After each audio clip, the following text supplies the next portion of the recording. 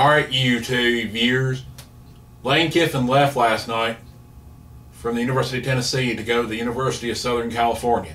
And let me tell you one thing. There is no way Lane Kiffin would have been a college head coach if it was not for Monty Kiffin.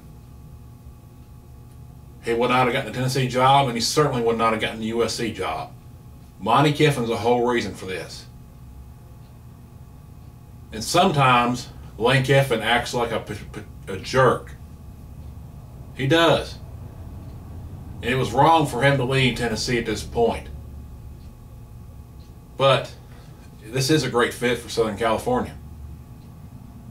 You know, Southern California is probably going to have some NCAA sanctions come down there, and they have Mr. Secondary Violation as their head coach. So, and Tennessee fans, you shouldn't have nothing to worry about.